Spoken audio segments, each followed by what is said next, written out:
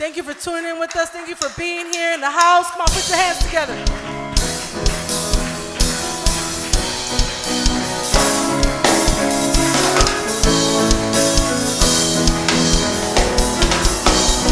Sing, oh, oh, oh, oh, oh, oh,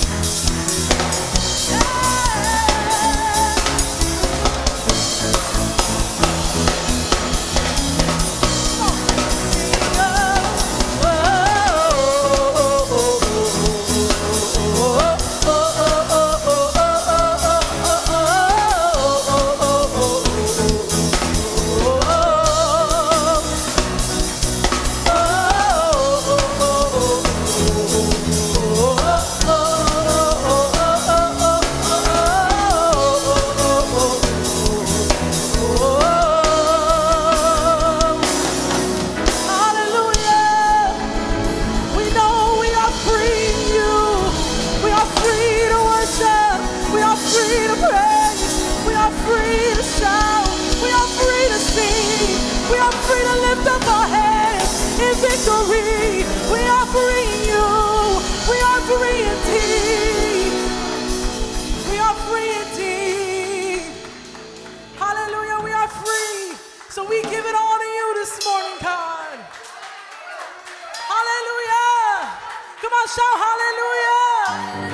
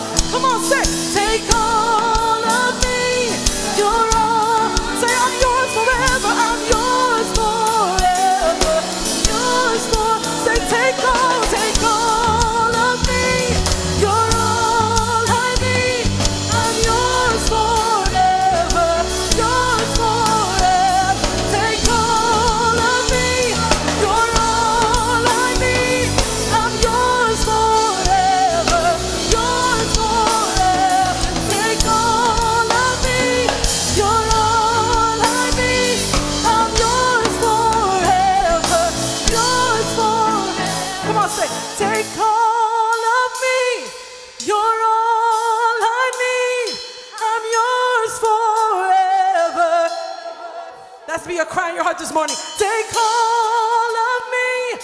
You're all I need. I'm yours forever. Yours forever. Take all of me. You're all I need. I'm yours forever. Yours forever. Take all of me. You're all I need. I'm yours forever. Yours forever. Take all of me, God. You're all I need. Nothing can satisfy me. Nothing can satisfy me. You're all I need in my life. You're all I want in my life. Let them see you in me. Let them see you in me, God. Take it all. Take it all. Have your way in me. Take it all. I'm yours forever. Yours forever. there's something that someone needs today to say, take all of me. You're all I need. I'm yours forever. Yours forever. Take all of me.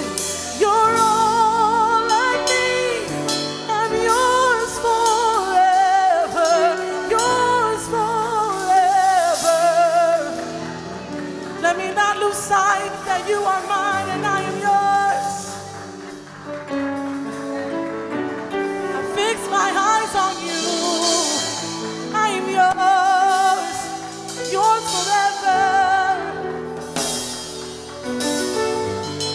Yours forever. Sometimes we can forget that. We can forget that. And we forget that we are sons and daughters of an almighty King. And we forget that we have victory and power in everywhere we go. And sometimes life does not remind us that we have that power and that victory. But we need to speak to ourselves and say, I'm yours forever. Because you are faithful to me. Because you love me. You never leave me. Because you loved me. Even when I wasn't worthy, you still loved me. That's the kind of faith we need. That's the kind of faith we need. One more time before we switch. Everybody put their hands up. Say, take all of me.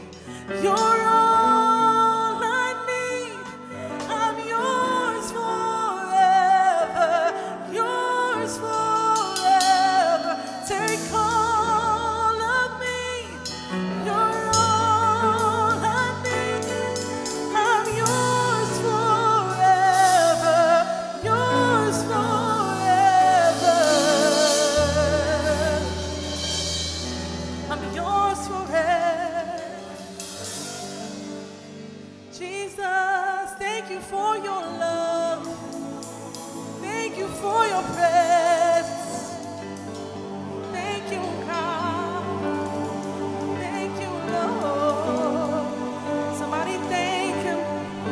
Somebody tell him how much you love him. Somebody tell him that he's worthy. Somebody say it. Lift up your voices. Lift up your praise to him. Hallelujah.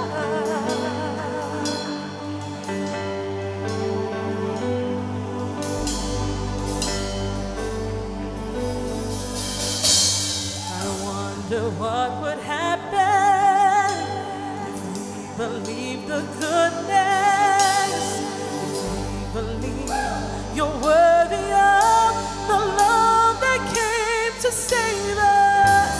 I wonder what could happen if we believe the goodness, if we believe you're worthy of the love that came to claim us.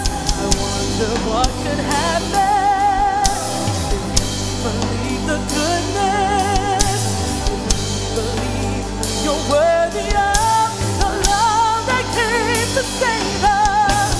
I wonder what could happen if we believe the goodness, if we believe you're worthy of the love that came to claim us.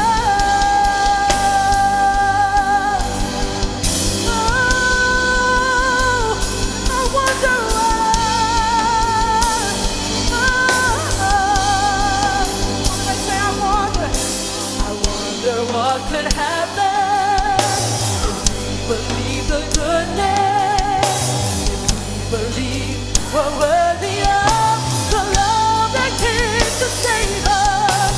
I wonder what could happen if we believe the goodness, if we believe we're worthy of the love that came to claim us.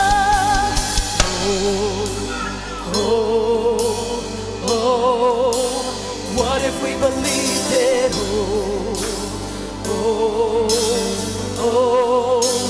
What if we believed it?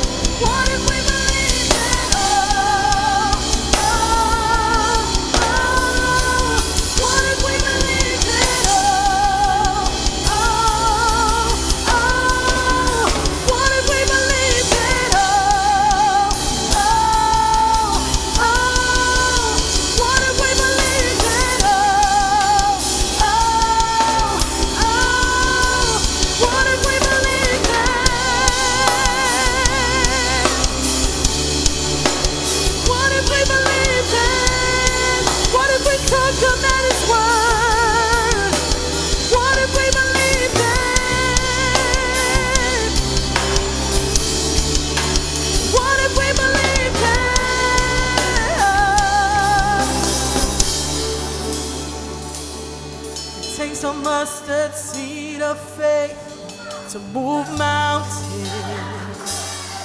It takes a mustard seed of faith to move mountains. I said it takes a mustard seed of faith to move mountains. What if we believe? I'm starting to believe.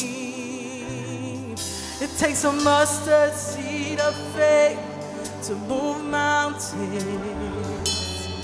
It takes a mustard seed of faith to move mountains. It takes a mustard seed of faith to move mountains. Do you believe that this morning? Come on, sing out, say it takes a mustard seed of faith to move mountains.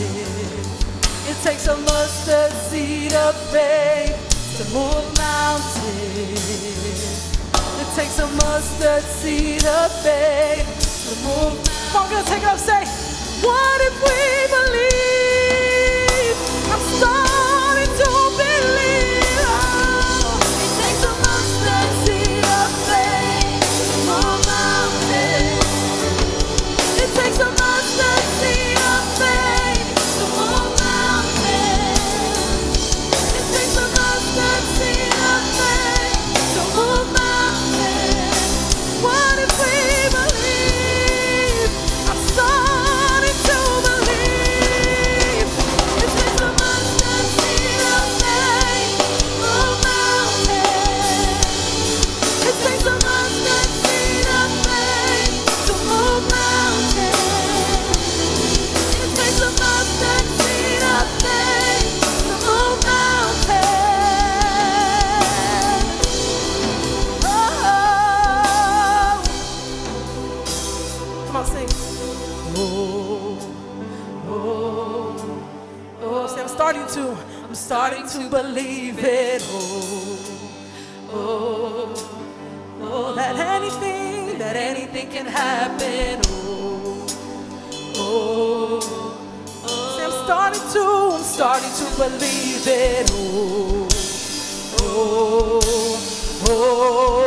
that anything can happen. Starting to believe it. That anything can happen. I'm starting to believe it. That anything can happen. I'm starting to believe it. That anything can happen.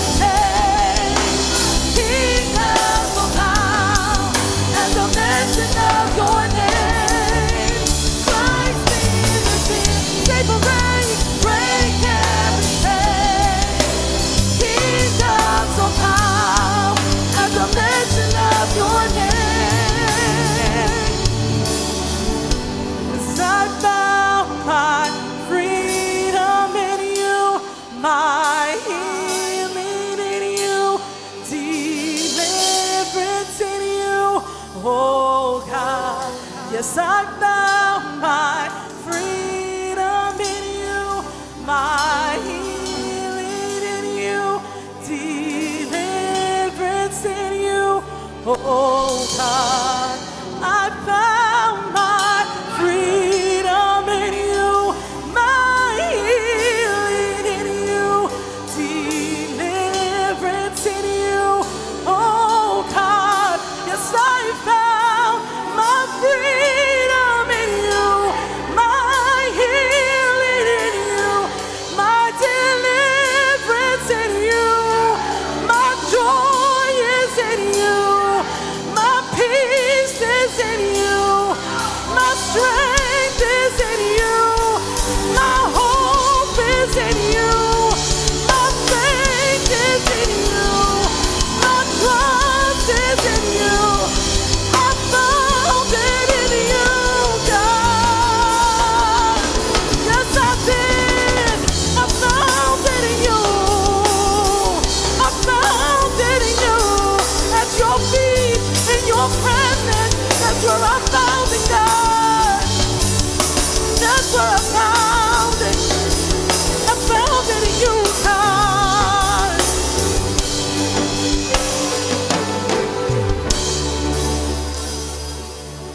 And I stretched out my hand, touch the hem of your garment,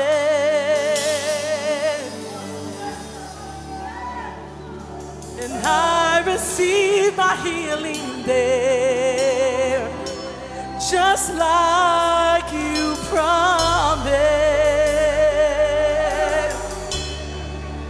Oh, I stretched out my hand, touch the hem of your garment, oh Jesus, and I receive my healing there, just like you promised. Come on, say, I stretch out my hand. Come on, stretch your hands out. Touch the hem of your garment. Oh, Jesus, I receive my healing there, just like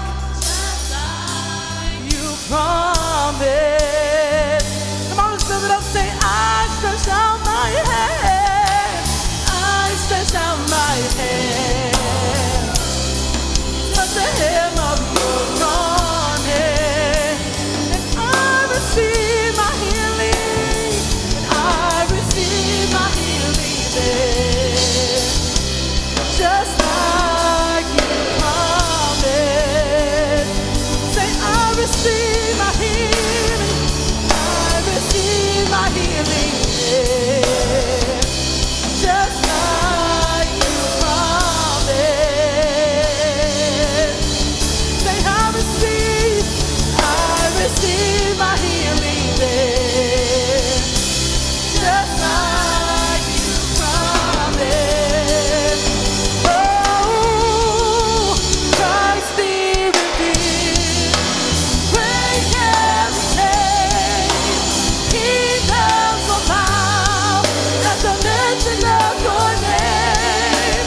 Christ be, separate, break every chain, kingdoms will bow at the mention of your name. Come on, touch the drum, say, Christ be revealed, break every chain, kingdoms will bow at the mention of your name.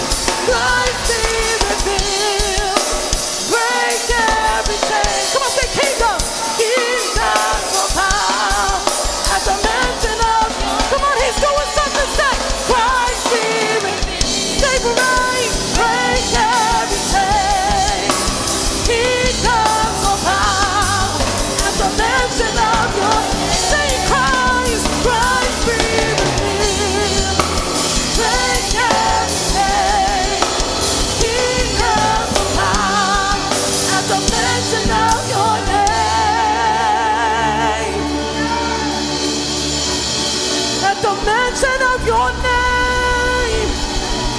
'cause your name is power. Your name is healing.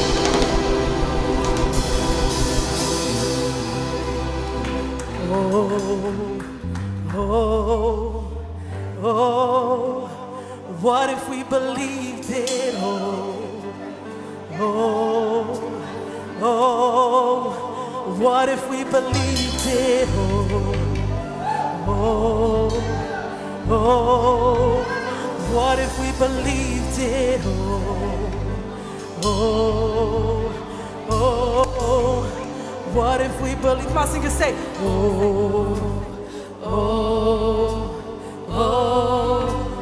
what if we believed it?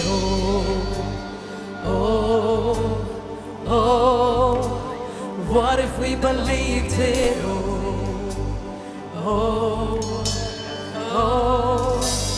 What if we believed it?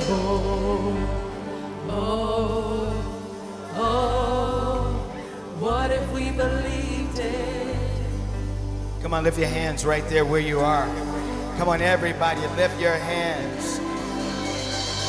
Come on, do you believe it today? Do you believe it? Come on, open up your voice and tell him, Lord, I believe, I believe, I believe, I believe. Hey, I believe. Come on, come on. Does anybody believe in here? Tell him, Lord, I believe, I believe, I believe, I believe, I believe, I believe, I believe. Help my unbelief, help me, help me, help us, but we believe. We believe. We believe in you. We believe you can do it. You're the chain breaker. You're the chain breaker.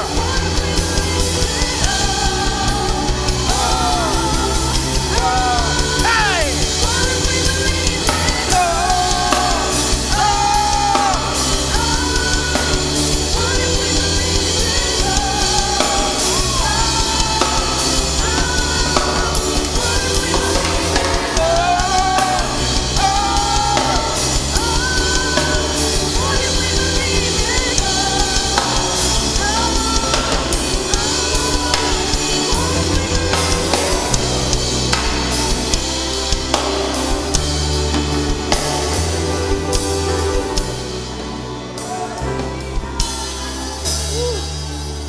Does anybody believe?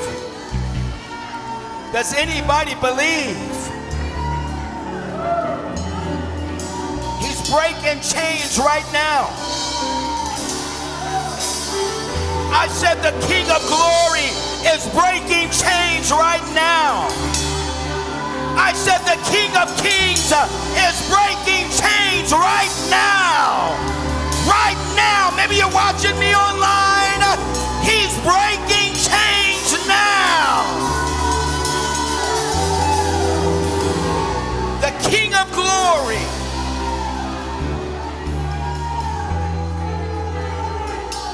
Is breaking chains now.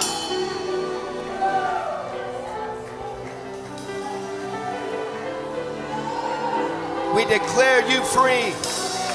We declare you free. I declare you free. I declare you free. Be free. Be liberated. Be free.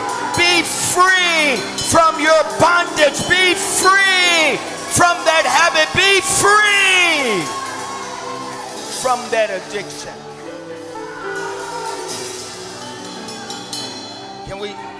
Can we just say that one part? It takes a mustard seed. Come on, lift your hands and say that with us. Everybody, lift your hands. It takes a mustard seed of faith. Come on, that's all you need. A mustard seed is a very small seed, but when it grows, it becomes the biggest. It takes a mustard seed of faith to move mountains. Come on, say that with us. All it takes. All it takes. It takes a mustard seed of faith. Come on, to move mountains. It takes a mustard seed of faith to move mountains. a mustard seed of faith to move mountains. Yes. Takes a mustard seed of faith to move mountains. One more time. It takes a mustard seed of faith. Come on, let me hear you, church. Oh, yeah. It takes a mustard seed of faith to move mountains. It takes a mustard seed of faith to move mountains. And all we need to do is believe, believe, believe, believe. Lord, we believe you today. We believe that you are who you say you are. We believe you to be the King of glory. We believe that you are high and exalted. Lord, you are lifted up. You are higher than anything in this world. There's nothing higher than you, God. There's nothing greater than you, Lord. Lord, we thank you for what you are doing, what you are ministering to us. We say to you, King of glory, have your way in our midst. We say to you, King of glory, do what you do best in our midst. We say, King of glory, we say, bring into your inheritance. We call in your inheritance. Lord, those that don't know you today, we give you honor, we give you glory, we give you praise today. And we thank you for who you are. You are the King of glory. You are the King of glory. Come on, lift your hands one more time and tell him, he is the King of glory. He is a mighty God. He is the omnipotent God. He has all power and all might. He says, all authority has been given unto me. He is the Alpha and the Omega. He is the beginning and the end. He is the first and the last. There is no other like our God. There is no other like him. There is no other like him. And Lord, we declare your goodness. We declare your faithfulness, Lord, in our lives, in this place. And we thank you for this gathering, this time together, Lord, that we could come, Lord, as a body, Lord, and give you honor and give you glory. Now, Father, we ask that you would continue, Lord, to have your way supernaturally, Father, supernaturally move, supernaturally touch, supernaturally heal, God. Thank you for delivering, God. Thank you for breaking in. Thank you for breaking through. You are the God of breakthrough. You are the God of breakthrough. And we thank you for breaking through. Lord, breaking in, God. Thank you. Thank you. Thank you. Thank you, Lord, for breaking into our situation, God. Lord, where it may seem difficult and hard for us, but Lord, it's nothing for you. It's nothing for you. And Lord, we lay down, we surrender everything to you. And we say, have your way, King of glory. We say, have your way, King of glory. Have your way, Lord, in our hearts, Lord, in our lives. Have your way today, Lord, in the hearts and lives of your people. We thank you that you are a deliverer. We thank you that you are our healer. And we give you honor and praise. In Jesus' mighty name I pray. Amen and amen. Amen. Would you just turn around to somebody and give them a distant high five? Just, there you go. You ain't got to touch nobody. Just give them a distant high five. And tell them God is good. God is good. Well, we welcome you, those that are online. God bless you. We're glad you tuned in. We are so thankful that you were tuned in with us today. God is good. God is on his throne. And we are so honored to have the King of Glory come into this place. Come and touch us. Come and heal us. Come and encourage us. The King of Glory come in and reside and dwell among us. Because if anyone we need Jesus. Tell the person next to you, it ain't about you, it's about Jesus. Come on, it's about Jesus. Come on, we've got to exalt Jesus. We've got to lift up Jesus. We got to stop lifting up the conditions and the situations that's in the world, and we've got to lift up Jesus.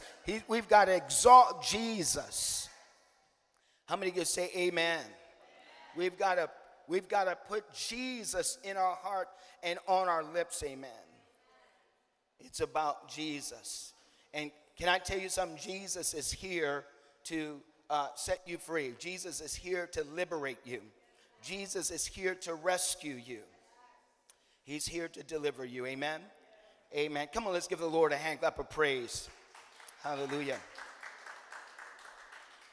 Thank you, Lord. Thank you, Lord. Thank you, Jesus. We love who you are. We love your presence. Lord, we want you to have your way. Holy Spirit, have your way. Have your way. We yield to you. We yield to what you want to do. We yield to what you want to do with us today, what you want to say, what you want to speak, Lord, to us today. We just love you. Come on, folks, lift your hand one more time. I just feel the presence of God. I want to shift, but I can't. Come on, lift him in. And right there where you are, I just want you to begin to just thank him. Tell him, Lord, thank you for your presence. If you're at home and you're watching online, begin to say, Lord, thank you. I just believe that the Lord wants us to go a little deeper.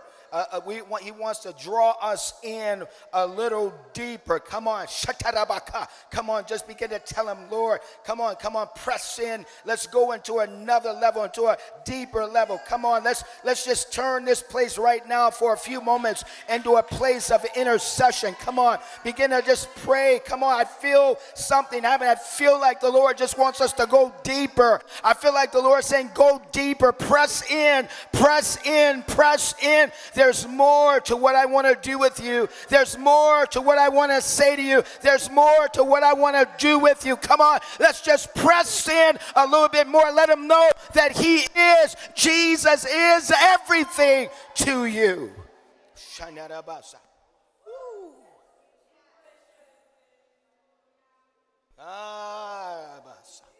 Hallelujah. If you're at home, come on, tell him, Jesus, it's you I need.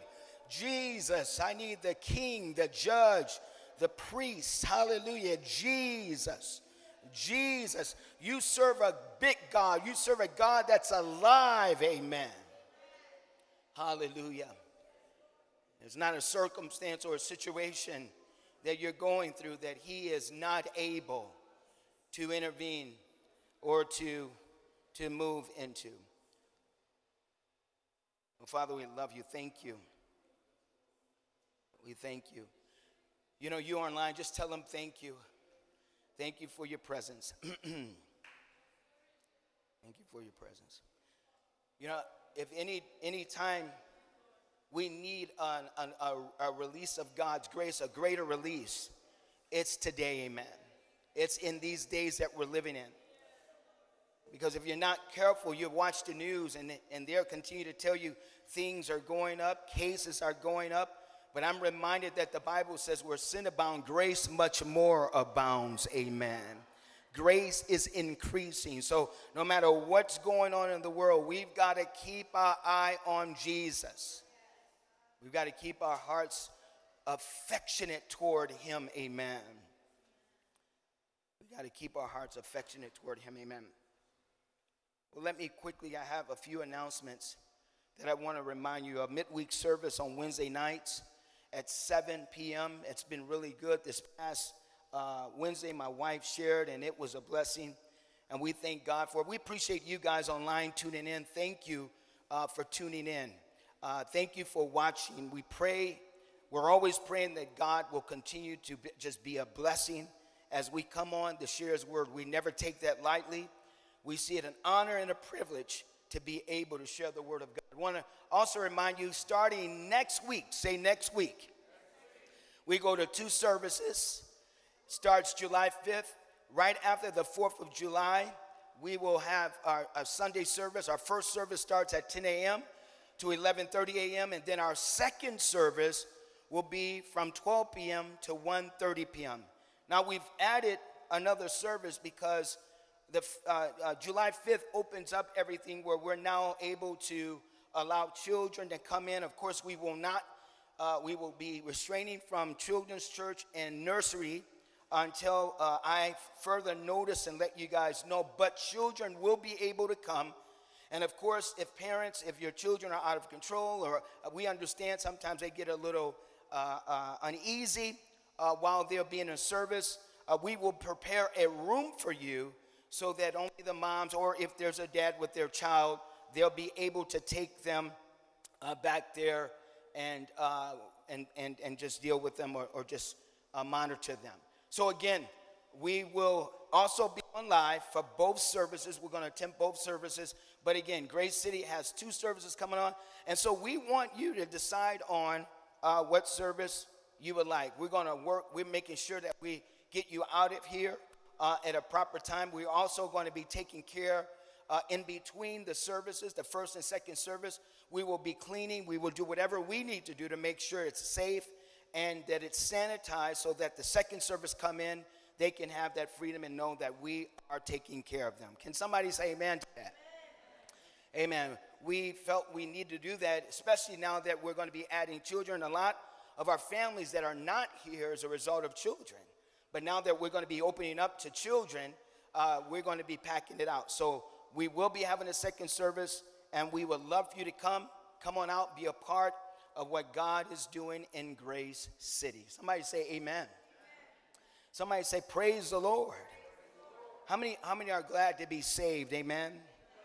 Amen. God is good. Other than that, I want to also remind you of our life groups that are online. You want to be a part of a life group. Listen, we've got folks from other states on our life groups, and we would love for you, if you want to be discipled, if you want to be connected. Because a lot of times people are saying, you know what, Pastor, I don't feel connected. I want to be more connected to the church. And we want you to. One way of doing that is being part of our life groups. We've got, I believe, 4 life groups going forth. You can find out more information on that. You can see me after service, and I can let you know, connect you with my son, and then he can let you know what you need to do. I believe you can go online, too, and sign up, and that is another way of being part of it. But we believe in discipling. In fact, we want to get back into that place of discipling, even in the building that we're here. It's just been trying to get everything back in order, and it's happening for us. Somebody say amen to that. Amen. All right, I believe that is it. How many are ready to give today? How many are ready to give to the Lord? Amen. You know, the Bible teaches that it is a blessing to give. I want to share a scripture with you. And it's out of Proverbs, the book of wisdom. And how many know you'd fare well if you simply just took advice that the Bible gives? Amen. Right? I want you to open up your Bible. Let's quickly, I haven't shared a scripture in a while, so I want to just share something I thought was pretty cool. Proverbs 8, chapter 8. Let's just go there. Whether you're on your phone device, that's fine too. But I just want to show you something, because there's a promise or a blessing in obedience. Amen. How many can say amen? Come on now, listen to me. I don't care how long you've been around. I don't care how old you are. You never get too old for wisdom. Amen. You never get too old to learn and receive more knowledge. And I don't know about you, but I want more knowledge of the scripture. Amen. Because I want to take and see what God has promised me, and it become a part of me. Amen. But Proverbs 8, and look what it says in verse 15. Let's just go there. Now, this is a chapter on wisdom. And if I was to kind of put a name before this chapter, Romans 8, I would call it the excellence of wisdom. The excellence of wisdom. But notice what it says in verse 15. wisdom is, it says, by me kings reign. That is, by wisdom, kings reign, and rulers decree justice. Verse 16, by me, princes rules, and nobles, all the judges of the earth. And then verse 17 says this. This is what wisdom says. I love those who love me, and those who seek me diligently will find me. Are you here? Did you hear that? Let's just read that again, verse 17. It says, I love those. And it just didn't say it's a good thing that you seek me, find. He says, no, there's a level of connection with you and I that others don't get. Are you here? There's this type of affection I have toward you that not everybody will see that affection because they don't apply the wisdom to it. Come on, anybody in this room? You know, I like what Proverbs 4 says. I think it's verse 7. It says, in all you're getting, get what? Wisdom. It says, because wisdom is the what? The principal thing. Wisdom is the what? It's the first thing. Instead of seeking riches, we ought to be seeking wisdom. Instead of seeking things of this world, we ought to be seeking wisdom. We ought to become more wise with the handling of our finances. How many can say amen? We ought to become more wise. We ought to become wiser. And it's almost like wisdom is saying, take a hold of me, because when you take a hold of me, I take a hold of you. It says, if you seek me, you will find me. So wisdom says, I'm hiding, but I'm not hiding to the point where you can't search me out. If you search me out, you will find me. And guess what it says with this? It says this. It says this. It says this. It says, I love those who love me. It's amazing. That's amazing. And those who seek me diligently. So there's not just the seek, but there's that type of seek that's a diligent seek. And many people that work hard understand that word diligence. Because in that word diligence, it doesn't mean things go good for you all the time. You will have opposition. You will have hard times. Things will come up. But you keep going. You keep going. And look what it says. And look what wisdom says. Riches and honor are what? Are with me, enduring riches and righteousness. Riches and honor are with who? With wisdom. Instead of seeking the riches and honor first, he says, love wisdom, and wisdom will produce.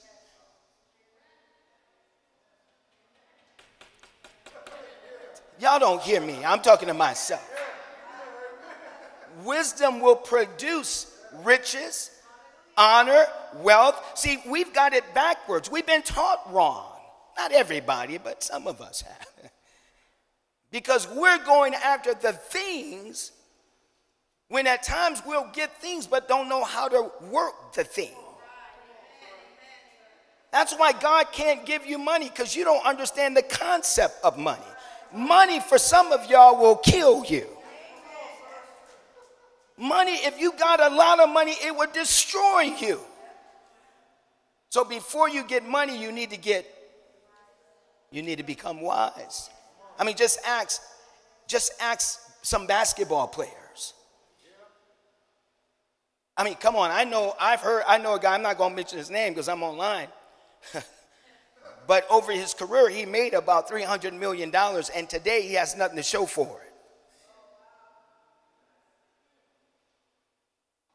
He made that amount of money in his career, and today there is nothing to show. Why? Because when he came up, he wasn't taught, or no one took him under his wings and said, listen, I've got to give you. How many know when you start getting money, everybody start looking for you? Everybody wants to be your friend. Everybody likes you. But guess what? When you run out of it, everybody's gone. And sometimes some people kind of add to your life just to get what you got, but they really didn't like you. Are you here? They just came in because they heard you got money. Now you ain't got no money. You ain't no good. Let me just go and do my own thing. Anybody here? Come on. So why am I saying this? Because to give, or in giving, there's wisdom.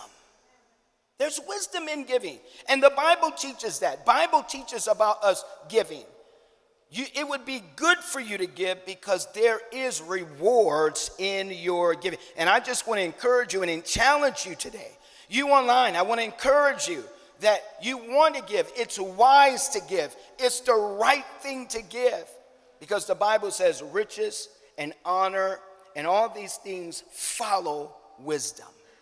Wisdom has to be in the lead, and everything else will follow. I believe God in these days coming is going to give folks some wisdom. Amen. Stop praying for money and start praying for wisdom. I said stop praying for riches and start praying for wisdom. Is anybody in here? Stop praying for a car if you can't even make a car payment. Amen. You better pray for wisdom first. Sometimes you got to pray before you even get into a financial situation, because that thing can put you under.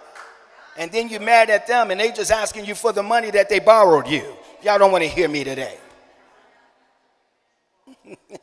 You get mad. Well, they calling me for the money. Well, that's their money. They borrowed it to you. How you going to get mad when they borrowed it to you? They expect you to pay it on time. How many hear me today? All right, we love the Lord. Amen. Riches and honor are with me, with wisdom, enduring. In other words, riches that last. And righteousness. I love that word righteous, because on the end of it, it makes clear, okay, whatever you're going to do, however you're going to get it, make sure you still live right. You got to live a right life. So I want everyone here, bow your head with me. We're going to pray, and we're going to get ready to give. And I'm going to have the usher. He's going to come forward, and he'll come down the aisle and allow you to give. Father, thank you for every giver. You online, want you to know that you can give online. There is, in the comment box where you can go to gracecityindiana.com, and there you can give. And there's many ways of giving. So, Father, we thank you for every giver. We thank you for wisdom, God. Wisdom, God. Lord, today, Lord, thank you for instructing us and teaching us according to your word. Lord, your word says that you love those that love you. And, Lord, help us to become people of faith that want to become wiser. Lord, especially in these days. Lord, especially in these times. And Lord, I just make declarations over your people. I thank you for your favor. I thank you, Lord, for your blessing. I thank you for, Lord, your word says, as a result of wisdom, enduring riches. I thank you, Lord, for wealth and honor, Lord. I thank you, Lord, for those, God, that have been sowing and planting and giving. Father, I thank you for increase and favor on them in the name of Jesus. And Father, for them that operate in fear or maybe doubt has gripped their hearts, Lord, I'm asking you, Lord, that you would, Lord, that they would try you. You said, prove me in this, said the Lord. Well, I will not open up the windows of heaven and pour out you a blessing that you are not able to handle. Father, I'm asking in the name of Jesus, and I pray favor. I pray your blessing. I pray increase. I pray, Lord, just witty inventions. I pray ideas. Lord, what a season and a time to be in. Lord, that we can see, God, your creativity come forth in your people. Lord, we thank you for that, and I bless them in Jesus' name. Amen. Go ahead and give online if you're giving online. Amen. And then I have an usher coming down the aisles here in the house. Glory to God.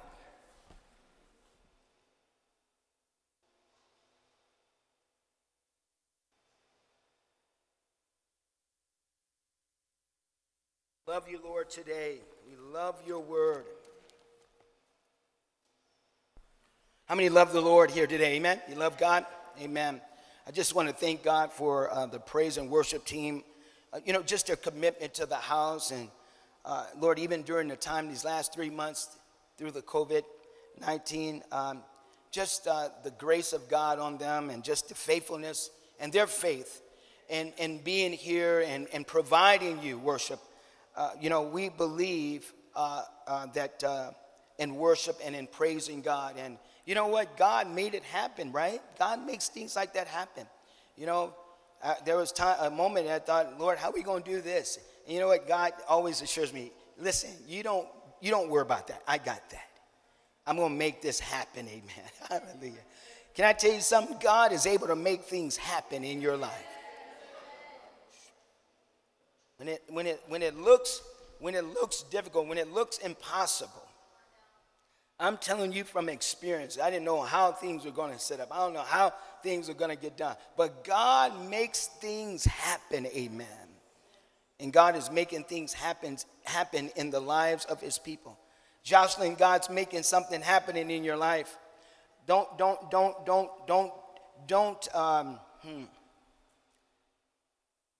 let anything steal away, Jocelyn, what God wants to add. The Lord's going to continue to add. He wants to add to you. He wants to give you. He wants to give you. But don't let the enemy come in and rob you of what God has already, has already provided, already set up for you. One wrong move can deter you from that whole thing that God wants to do, can move you off that path. You know, I like what David says, thy word is a lamp unto my feet and a light unto my path. The Lord says, let my word become in this season a lamp to you. And now watch this. I know this to be true because what happens when we start going through things or dealing with things, instead of running to the word, we run from the word. We run away. What I mean is our relationship with the Lord it's not as strong, and it's almost like we're just making it. I'm just cruising through this now.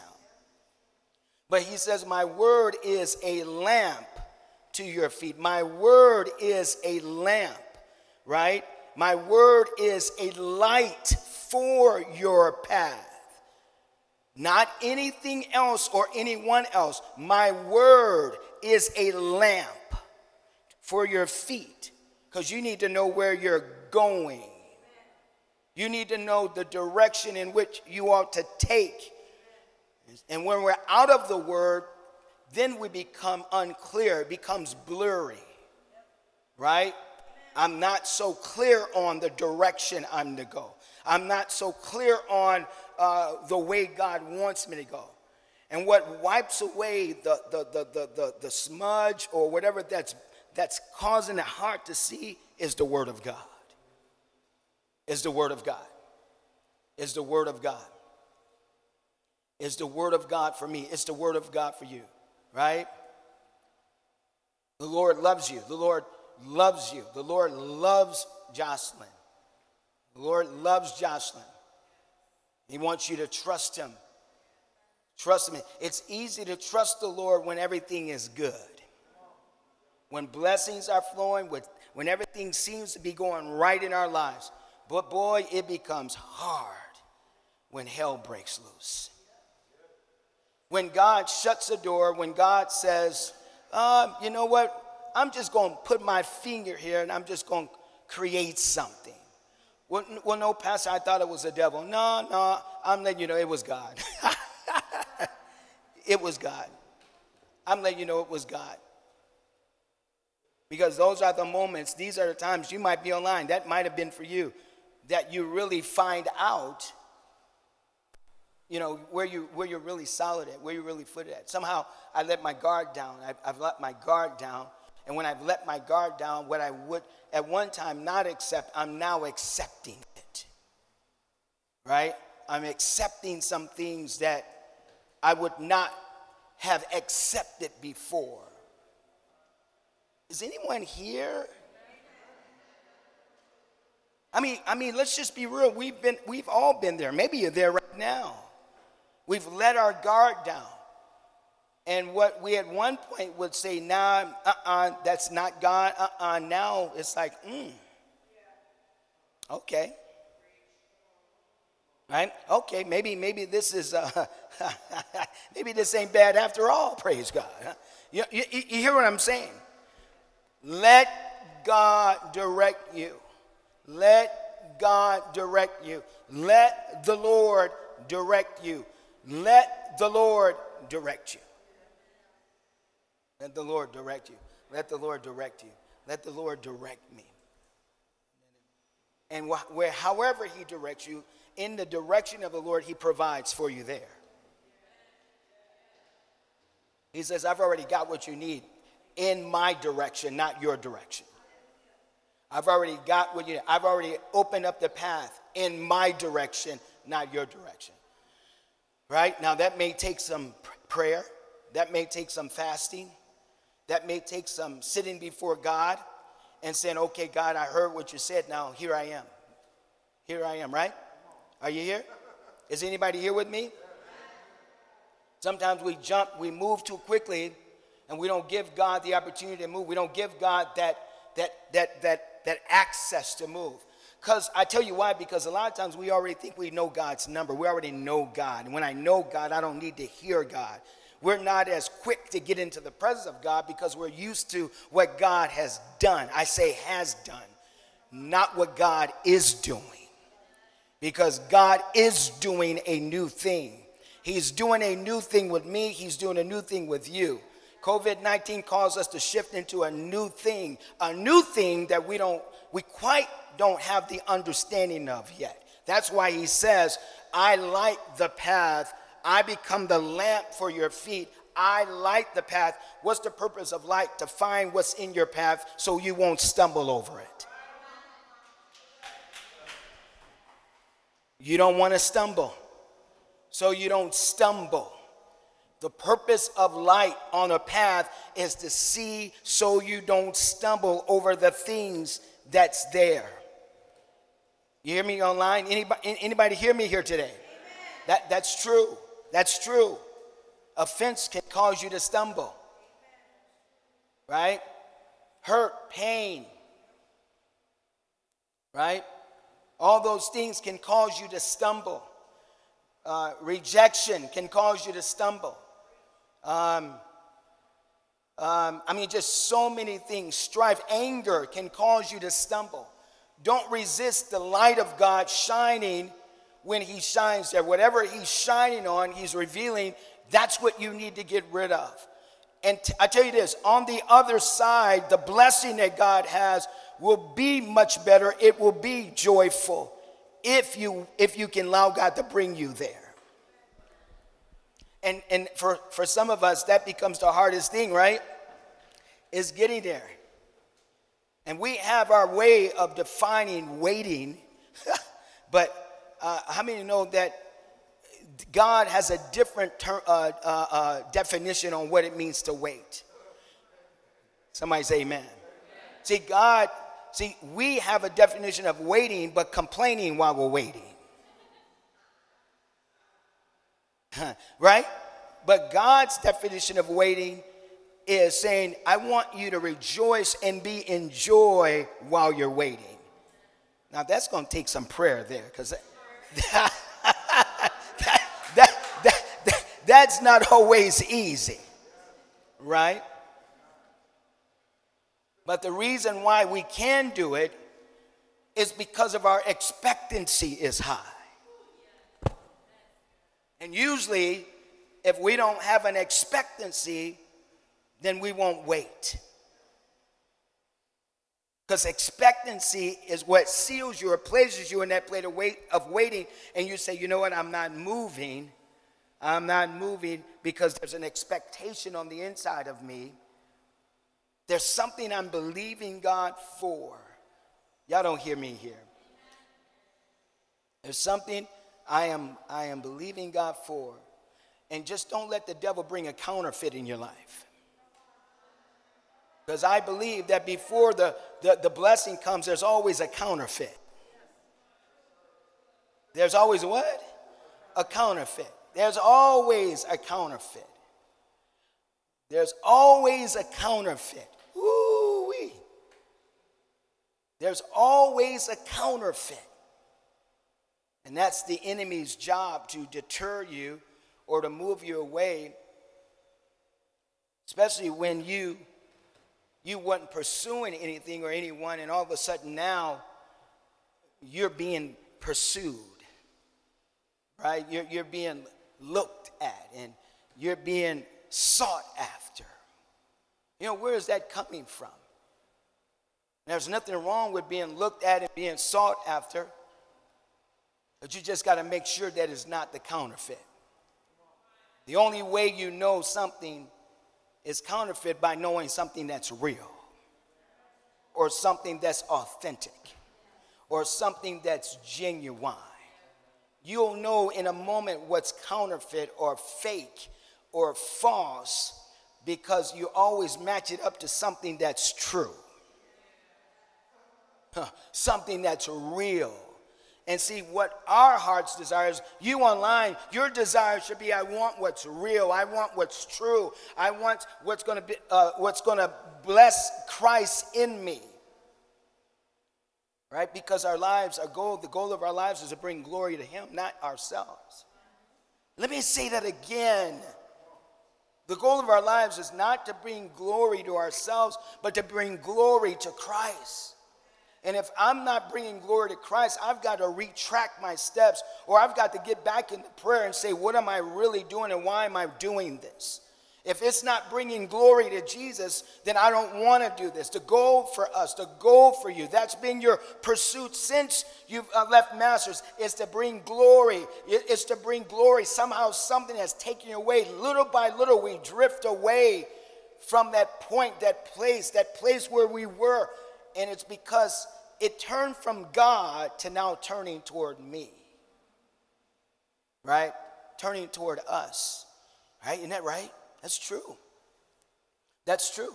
Somehow it turned from God, where before it was all about God. It was all about Jesus. It was all about the Lord. And somehow it's turned away from God, and now I'm thinking about me. I'm thinking about my life. I'm thinking about I'm getting older. I'm thinking about, oh, Lord Jesus is coming. I don't want him to come yet. Especially for the couple that, or a person that want to get married. They're like, don't come yet, Lord. So is this about you, or is this about Jesus? Woo. Come on, because he gets the glory out of it regardless. However, he's going to get the glory. He's supposed to get the glory. He's supposed to get the praise. Is anybody here? Listen, if I'm out to get the glory from my life, I've missed it. I've missed it. I've fallen off.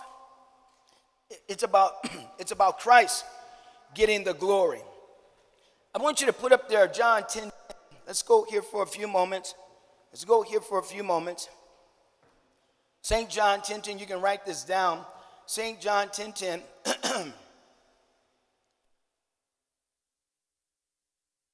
And I believe that as the days go on, there's going to be a greater spirit that is going to be against God.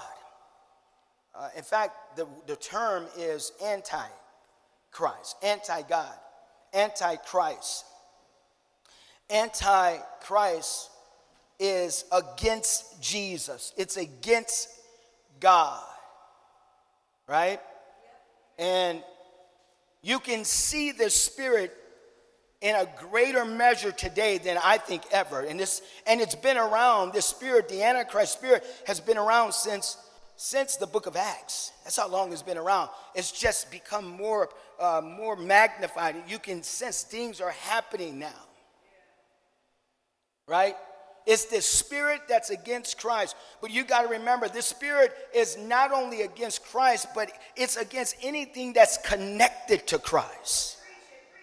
It's against anything that wants Christ, that's pursuing Christ. So it's not for us as believers, in the day we're living in, it's not going to get any easier. It's not going to get, we're saying, oh, it's going to straighten up. I'm believing that eventually this is going to all come. It might. I'm not going to say it isn't. But what if it doesn't? What are you going to do? What if it doesn't get better? What if it doesn't come out with the way we expect? Because again, as humans, as human nature, our goal, our focus is, well, it's going to get better. And that's good to hope that way. It's okay to hope that way. But what if it doesn't? What if it doesn't happen? And we've got to be ready, and we've got to have this understanding that if it doesn't happen, my focus, my heart, my trust is in God. But also I have to understand that even if what I was believing for, expecting for, it never happens, then that's okay, because God's ultimate plan is better than my plan. Right? That God's what? God's ultimate plan. Right? And so there is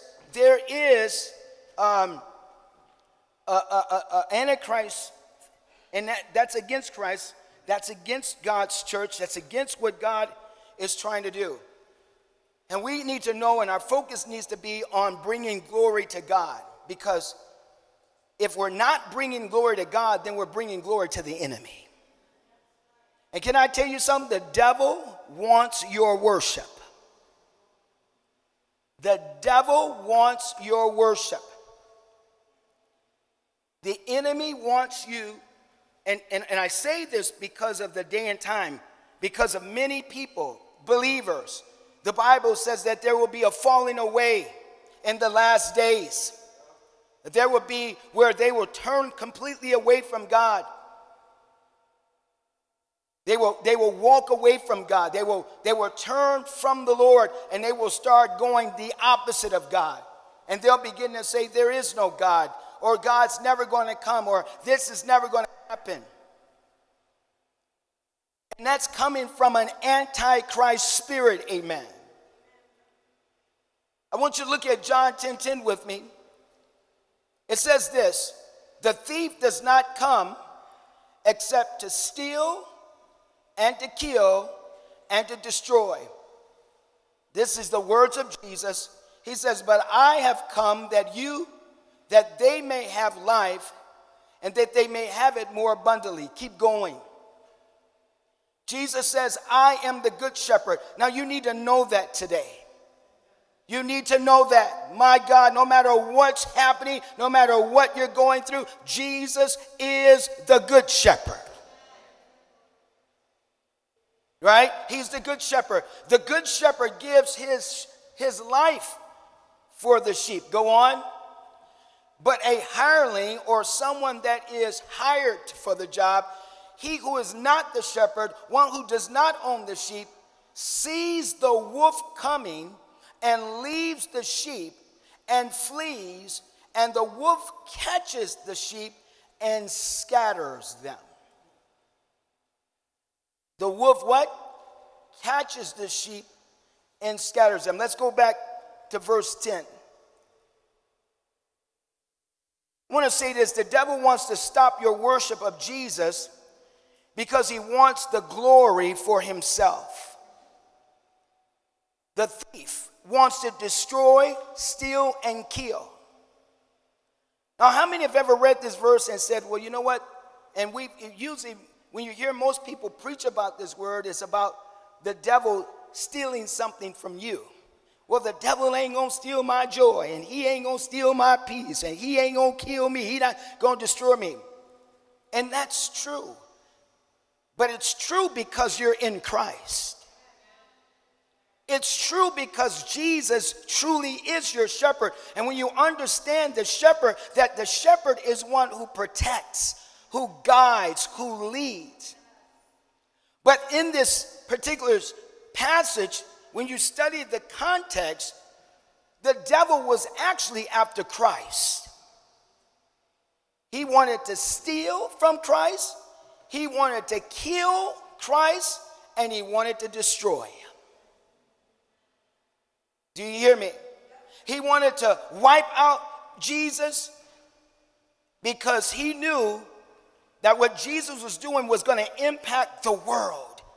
And you and I were going to be part of that. Somebody say amen. Amen. Listen to me. A thief, let me just define what a thief is. A thief is one that takes that which does not belong to them. They will often try to acquire that which does not belong to them without being noticed. However, they will destroy things in order to get what they want, and will even kill you to get that which doesn't belong to them. I want you to look at somebody and say, you don't belong to the devil, you belong to Jesus. Now, I had you say that because that's true. Because the devil will make you think Jesus doesn't want you. The devil will make you think that what you're going through, God doesn't care about you. he's not a good shepherd, because if he was a good shepherd, you wouldn't be going through that. Is anybody in here? He's not a good God, because why are you facing that? Why didn't he answer your prayer? Why didn't he come through? The devil will try to steal your worship. He will try to steal you from Jesus.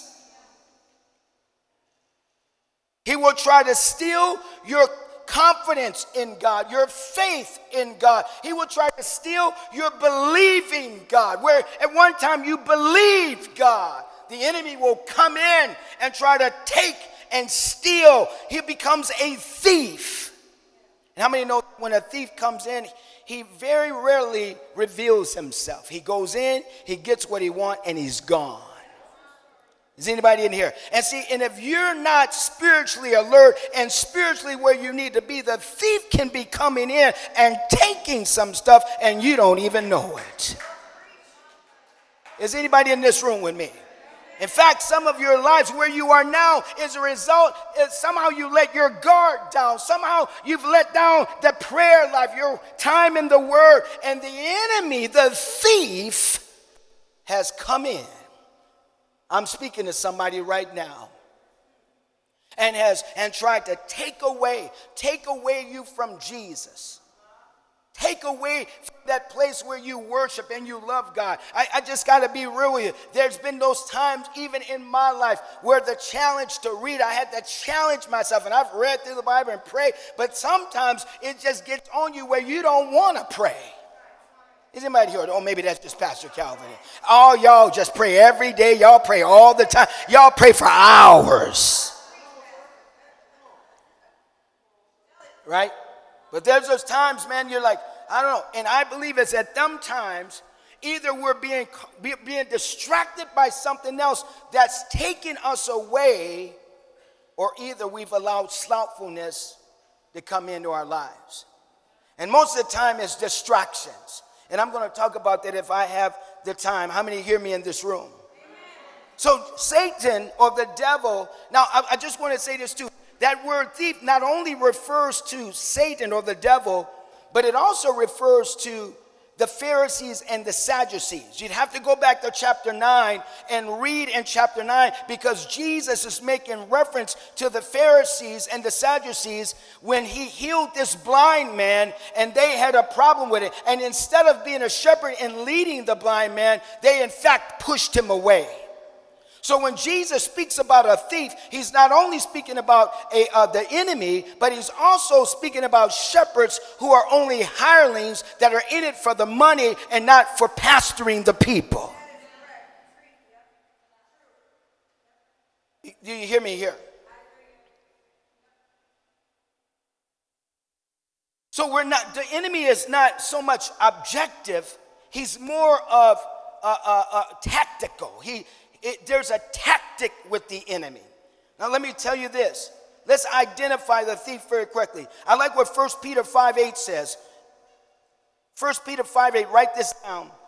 The Bible tells us, be sober, be vigilant. Watch this. Because your adversary, the devil, as a roaring lion, walketh about what? Seeking whom he may what? Devour. That's true. That's true. But the scripture tells us to be sober.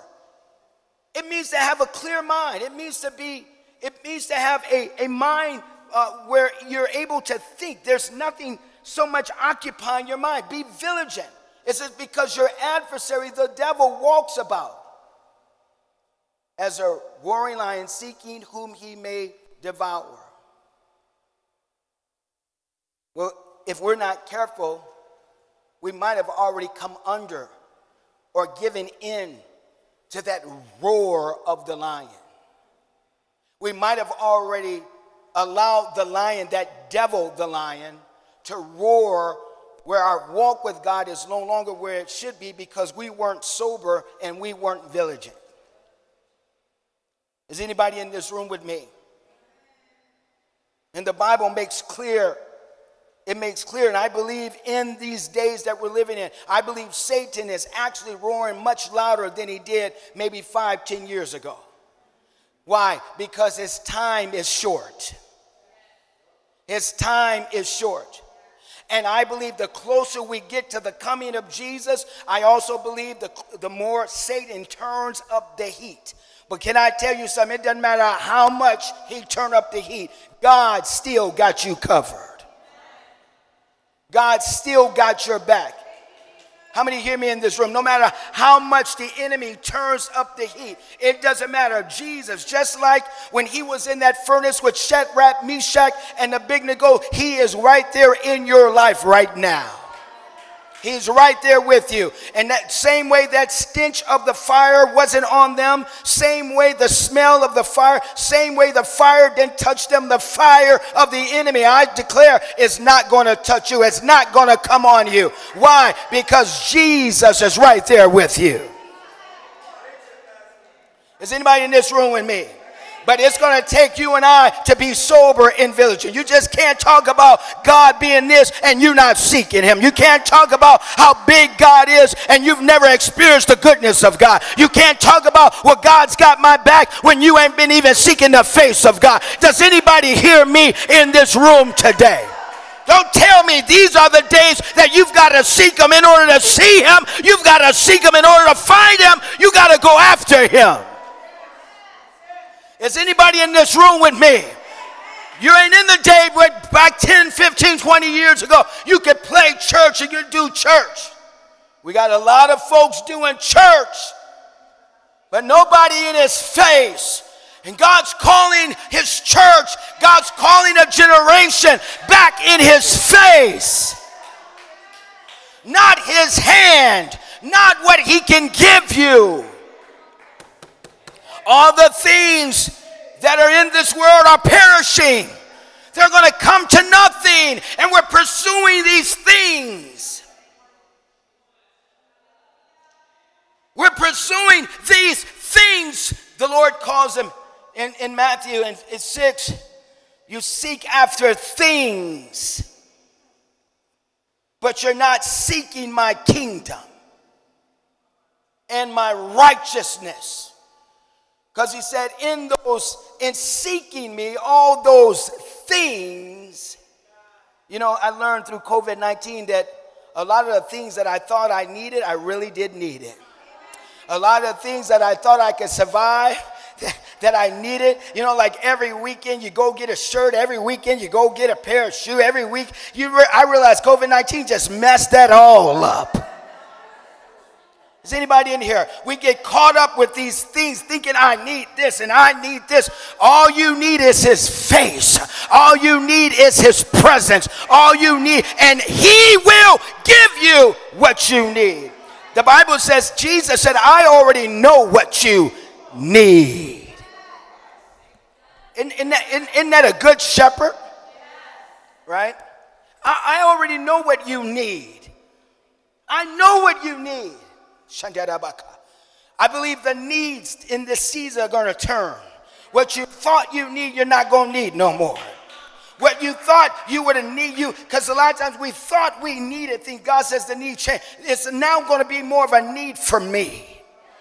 More of a need for my presence, more of a need for my face. It's going to be more of a need for my word. I don't know about you, but I said, Lord, I want to get hungry more for your word. I need more of your word. I have a need for the power of your spirit, God. I have a need for the power of your presence, God. How many have been finding themselves, and a lot of times if you're not careful, you'll try to provide for that need with things that can't provide for it. You use things to provide. You're thinking, why am I feeling this way? I'm feeling like I need this and I need that. And it's not that. It's God saying, you need me, silly. Turn to me. Come on. Come on. The things that you thought you need, the things that you thought 10, 15 years ago you would have gone and got, you're going to realize and look and say, you know what? I really don't need that. What I need is more of God. What I need is more of the face of God. What I need is more of the presence of God. Anybody hear me here? What I need is more of his love. What I need is more of his compassion. Come on. What you've been going to the store trying to provide and trying to suffice, that greed on the inside of you, that greed, that's what it is. It's called greed. God says, I'm taking the greed and I'm going to give you a need for me. How many have a need for more of God? It's one thing to say, I need you, but it's another thing to say, I need you, and then go after him. Does anybody want to go after God?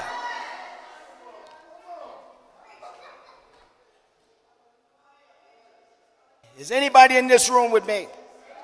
Because the devil gonna come, that spirit gonna come, that demon gonna come and tell you you need this, but you better know that you know all I need is God. You better know deep down inside of you, all I need is Jesus. You better know that no matter what comes and what others get and what comes to others, I don't need all that I thought I needed, but now I just need Jesus.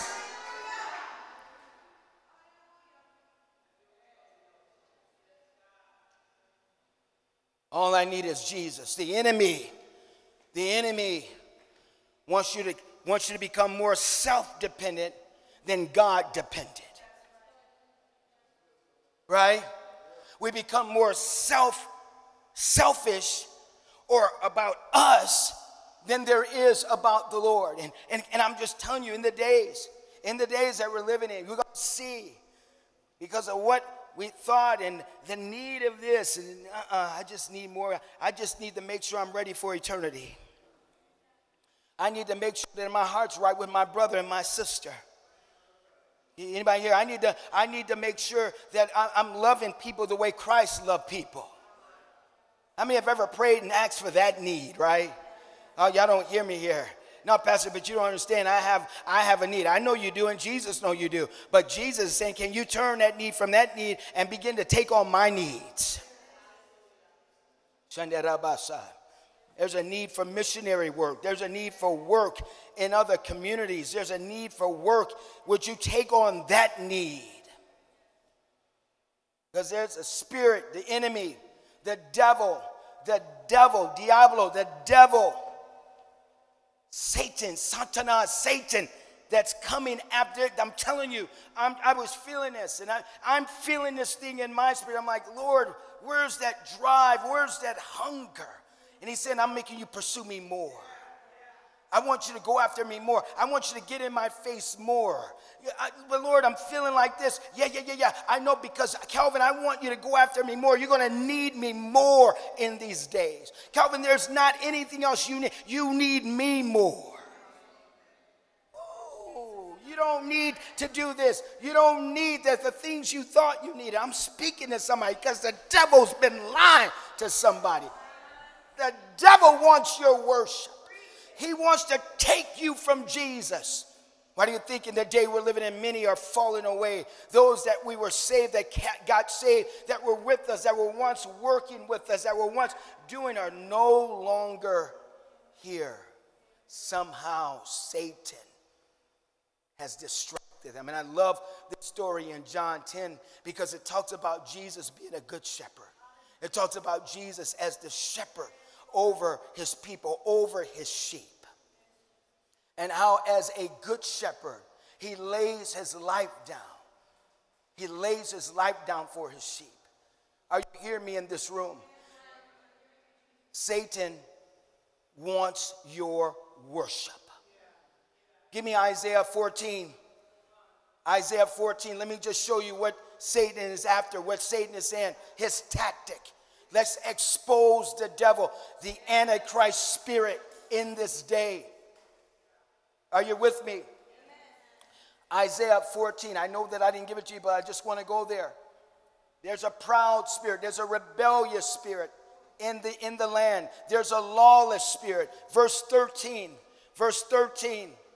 There's a lawless spirit in the land. The devil wants your worship. There's so many groups arising in these days that we're living in. So many organizations that are rising, and they are not of God. That's why you have to be careful with what you side with and who you side with. If you're going to side, you better do some research. Is anybody in this room with me? Because they'll say things in the name of the Lord, but is it in the name of the Lord? Is Jesus on this? Is Jesus agreeing with this? I don't care what others agree. I don't care what politics. Is Jesus. Look at Satan's tactic. This is Satan. This is who he is. For you have said in your heart, this is the enemy. God speaking about the enemy. I will ascend into heaven. I will exalt my throne above the stars of God. I will also sit on the mount of the congregation on the farther side of the north. Go on. And I will ascend above the heights of the clouds. I will be like the Most High God. This is Satan's tactic. And to be like God, he's actually saying, I need to receive worship. And to not worship Jesus is to worship the enemy. That's why he was so after Christ. That's why he becomes a thief or a wolf. What is he after? He's after Jesus to take his sheep. Are you in this room with me? And we see he was prideful. Satan is after your worship. And I don't mean worship in the sense when we do on Sundays and Wednesdays. I'm talking about worship as a lifestyle. That's what I'm talking about. See, y'all think, what do you mean, Pastor? I come in, I'm not talking about that. I'm talking about it's not what you do in here. What do you do when you get home tomorrow?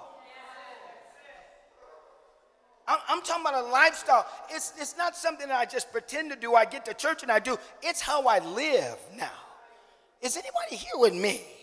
He's after you. So you just don't find time to worship God here. You got to find time to worship God in your house, in your car. You got to find time to worship God on your job. You got to find time to worship God. Is anyone here? Worship is a lifestyle. It's not what I do here, because I can give you an impression that I worship God, but be a devil throughout the week. Or live like the enemy. Your worship to God in the house in here is not impressing God. Because God's looking at who you are when you leave here. Who are you when no one's watching you? Who are you in your house when you're by yourself? Who are you? That gives a description of who you're really worshiping. How many hear me in this room? So what is the adversary? So I'm helping you out to expose the enemy. Satan wants the glory from Jesus.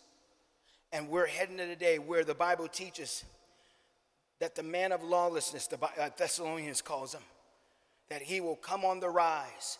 And you know what he's seeking for? Worship. In fact, this guy will come on the scene and he will have every answer for every situation. He will be so impressive when he speaks that the world will be like, oh my goodness, this is he. But the Bible says that he will only be like that for a season, a time, 3.5 actually. And then from that point on, he turns. But he says, I'm going to be like God. That's that spirit that's still prevalent today. That's that spirit that's still operating today. It's only growing, getting greater. And we have to make sure that our worship to Jesus is a lifestyle and not something temporary. Not something fake. Does anybody hear me? See, worship is important to the individual and to the church. You know what the devil is telling people today? You don't need to go to church. You can watch online now. I've had some people tell me, Pastor, I don't need to go to church no more. I can watch online. I said, where did that spirit come from? That's a spirit right there. And they were sounding religious and so right. And I said, that's the devil speaking through you. Because the Bible says not forsaking the assembly of the brethren. It says that we must come together. There's something that happens when the church comes together in worship. As a matter of fact, both are powerless without worship. Watch this. If you don't worship as an individual throughout the week, there is no way you can truly worship on Sunday during a church service. Did you hear me? I'll tell you why. Why? Because worship is a lifestyle. It's not something that we just do on a Wednesday night. Worship, watch this, is how we bring in the presence of God. Worship is how we bring in the kingdom. Worship is how we release God into our midst, into our atmosphere, into the very place where we are. Psalms 22 verse 3, it says this, "But thou art holy, O thou who inhabits the praises of your people." There's something that happens when we begin to worship God. There is an inhabitation. There is a God coming in. There is when God breaks in and God begins to dwell and sit among his people, where God begins to move in the aisle, where God is saying, go ahead, now I'm in here. Go ahead, now I'm here. I want you to want me. I want you to want me. And something happens that you cannot get at home, that you cannot get in your car. I'm not saying that you can't enjoy God there. Yes, you can. The presence of God will fall there too. But there's something that happens when the saints, the people of God, gather together. And when we begin to worship God in one accord, in one praise. Something happens when we begin to worship him. See, we take the scripture and give praise to God because God inhabits the praises. He inhabits my praise. For us, we come into his presence and we worship him. Watch this. If we don't go into the presence of God, we cannot grow spiritually. In fact, we die spiritually. Check out most people that stay home from church. They won't tell you, but they're dying spiritually. If they keep staying home, the more you stay away from church and stay home, you become cold toward church. You become cardinal toward church people. You don't see the need anymore of being in church. You don't see the reason why you got to do all that prayer. Now you become critical about the church. Now you become critical about the things of God. Now you become critical about Pastor Calvin. Pastor Calvin always wants you to pray. Why does he always call me? Why does he want me in the church for? Is anybody in this room? See, when we come into the sanctuary to worship, we need to get our minds off all the stuff, the negativity, the things in life, and we need to focus on God. See, we need to understand that we can't worship God if our focus is everywhere but on God. Can I tell you something else? Some people told me, you know what, Pastor, I got you online at home, but I'm cleaning my house. I say, you just like Mary. You just like Mary. You know, Mary was it Martha rather? It was Martha, I'm sorry. Martha was cleaning the house and Jesus was in the house. I mean, the very one that you need to be focused in on, and you clean out. Mary is sitting at his feet, but Martha is just busy. Oh, Lord, get that woman up. Tell her to come and help me. Come on, Lord. Tell her she lazy. She won't even help me. I had someone tell me, yeah, Pastor, I'm watching you online, but I'm cleaning my house at the same time.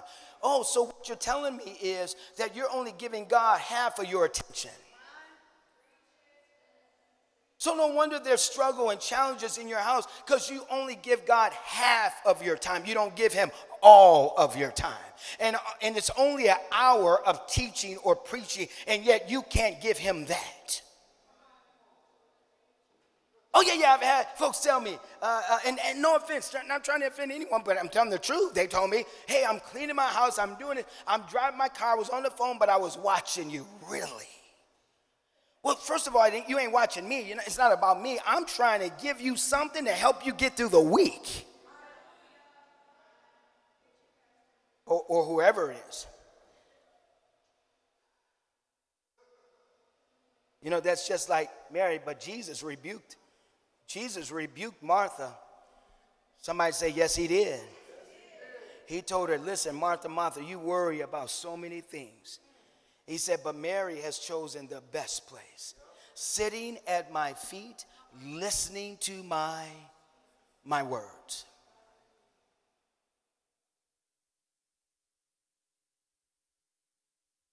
See, when we come into the sanctuary to worship, we need to get our minds off the stuff and negative things in life and concentrate, or rather focus on God. See, we need to understand that we can't worship God if our focus is on everything else. That'd be crazy for you to be watching the news and then try to go pray. unless what you saw you're praying about.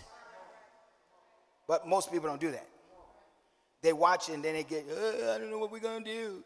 Oh, it's getting higher. Oh, we going to die. You ain't going to die, fool. You all right? Just keep looking to Jesus.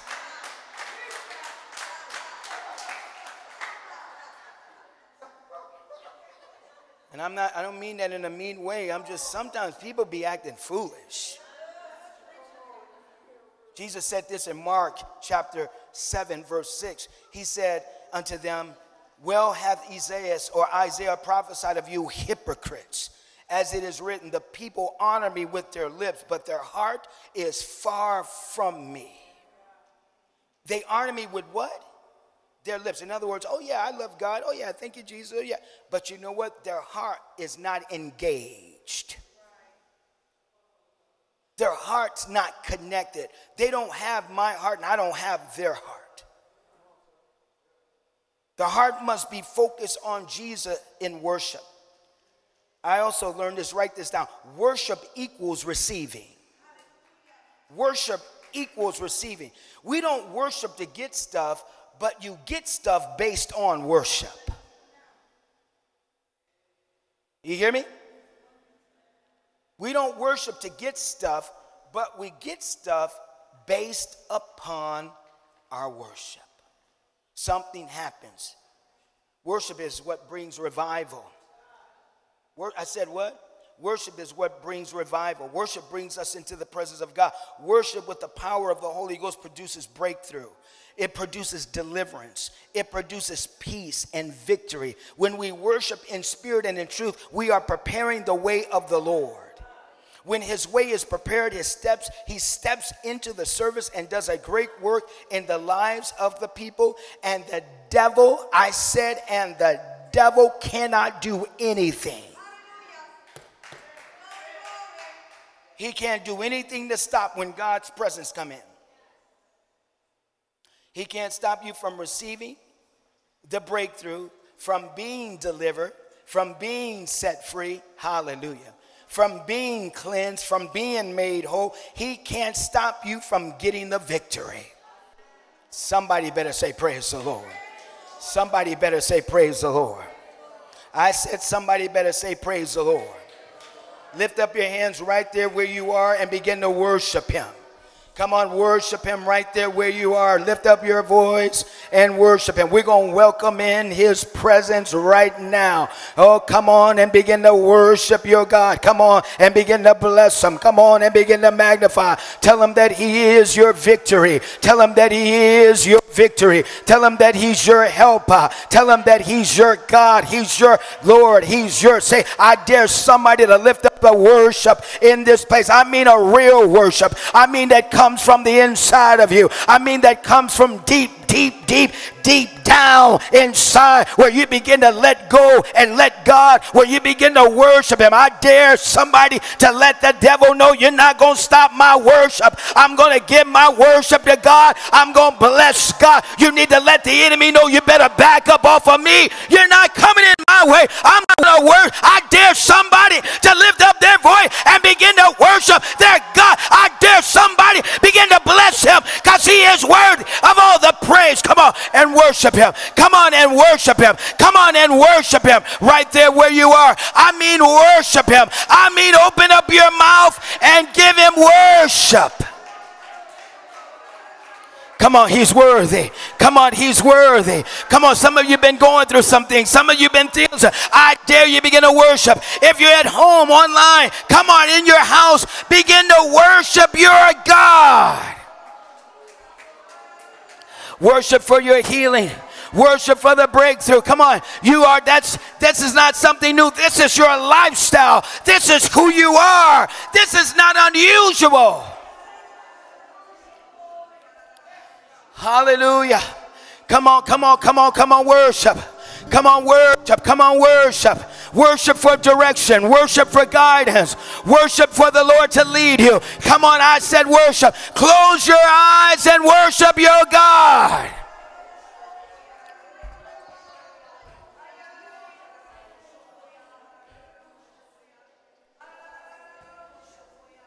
Come on, worship. Come on, worship. Come on, worship your way out of that situation. I dare you to worship. I dare you to say, devil, you're not going to keep holding me down. You're not going to keep stopping me. I've given into your lie enough. I've given into your lie enough. I'm going to give my God some worship. I dare somebody to worship. I dare you to worship. Worship like you ain't got no sense. Don't worry about your neighbor. Don't worry about what's happening. I dare you to worship. I dare you to live their worship.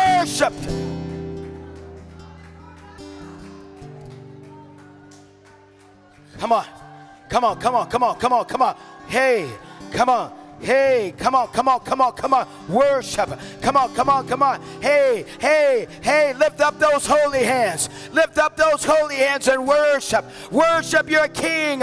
Worship your God. Tell pride you can't stop me. Tell arrogancy you can't stop me. Tell hurt you're not going to stop me. Say devil, you're not going to stop me.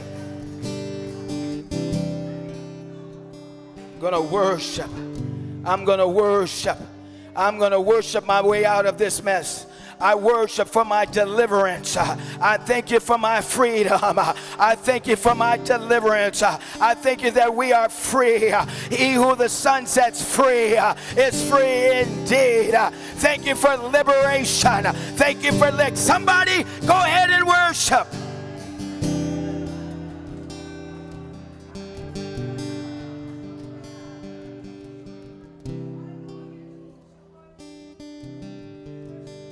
Worship you. We love you. We love you. Let the devil know Jesus sits on the throne of my heart. Jesus sits on the throne of my heart. He rules. He governs my heart. Come on. Come on. Come on. Make a declaration. Make a declaration. Say, Jesus is Lord of my life. Jesus is the Savior of my life. Jesus is my God. Hallelujah. We love you. Come on, I want you to say this with me. I want you to say it. In the name of Jesus, I dethrone everything the enemy has tried to set up in my life. Say, you Antichrist spirit, you have no place. You have no right. You have no authority. Jesus is against you. Jesus is my good shepherd. Jesus is my Savior. Jesus is my Redeemer. Jesus is my healer. Jesus is my Redeemer. Jesus is my rescuer. I dare somebody to tell him that he is your helper in time of trouble. I dare somebody to worship your God.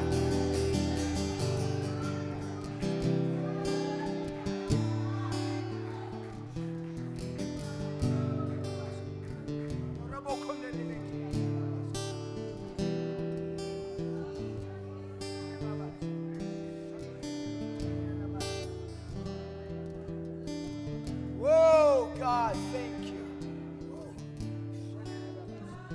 Go ahead, Sophia, just see something. Come on, worship him. Worship him. Come on. Worship is your lifestyle. It's who you are.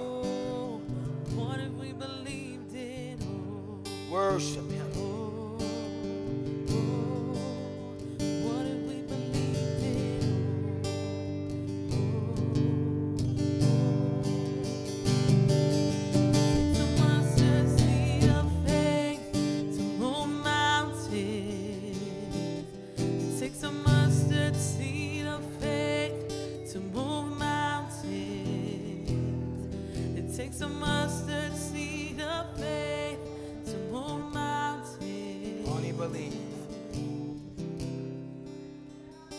You know, I wrote this. I feel the Lord. Listen to me. I wrote this. That's okay. I know he's here. But I wrote this. We can't allow the devil to bind our worship, especially now when the world is in a perilous condition and Jesus is soon to return. We cannot let the world or the enemy bind our worship. We've got to worship God. When things are good and things aren't, we've got to give God the praise. When you don't know what to do, you worship. Because if you don't worship Jesus, you will be worshiping the enemy. Something else will get your attention. Something will distract you. When you sit down and watch them ungodly programs, you're worshiping the enemy. When you're watching pornography, you're worshiping the enemy. Jesus said, "Thou shalt have no other gods before me." Bow down and worship the Lord and him only. Whatever you look to, you kneel to, you bow to, becomes your worship.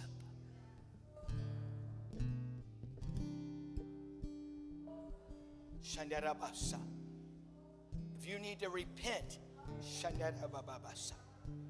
then say, "Lord, forgive me. I repent, God, of putting other things before you.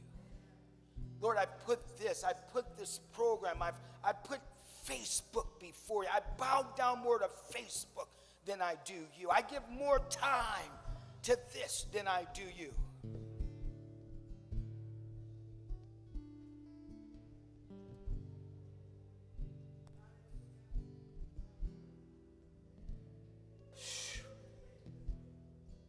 No wonder sports can't come back.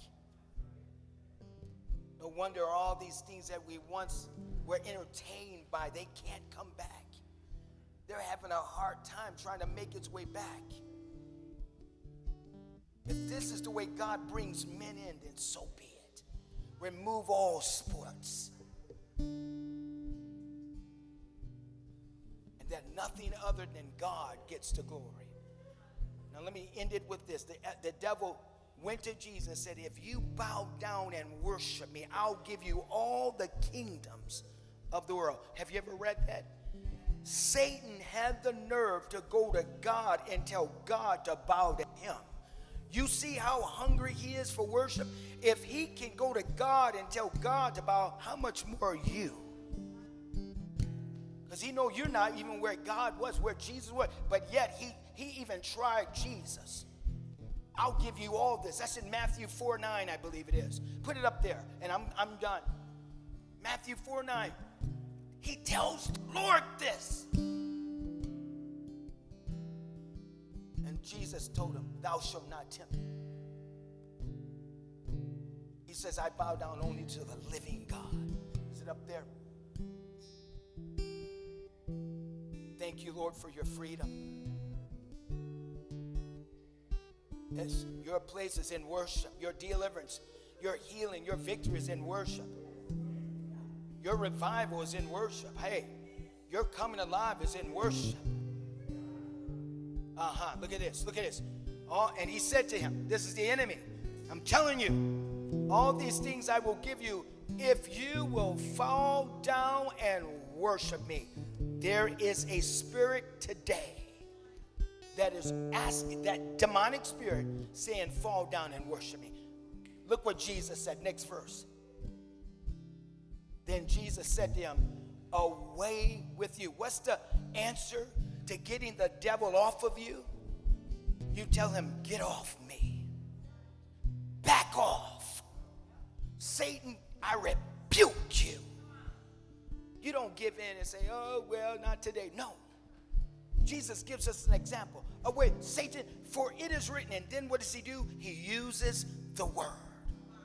That was found in Deuteronomy. That scripture is in Deuteronomy. He says this, "You shall worship the Lord your God, and him only shall you serve." Notice that Jesus didn't give in to Satan. I mean, the nerve of the devil to offer God what already belongs to God. But that just shows me how despicable he is and deceitful he is, that he would do that. And how much more you and I. That's why we've got to be just like Jesus. I worship God and God only. I bow down to God and God only. Now, God, help me get in that place. Here's your prayer tomorrow. Here's your prayer when you wake up. Lord, as I get in your word, help me, Lord, to worship, to follow after your heart. I don't want the world. I've been distracted by a lot of things, but Lord, I need you. Father, give me the grace. Give me what Jesus had. I always pray that. Jesus was able to resist. Give me that. You know, the Bible says in James, submit unto God, resist the devil, and he will flee from you. What does it say first, though? Submit. Submit. Jesus was under submission to God. That's why the devil fled from him.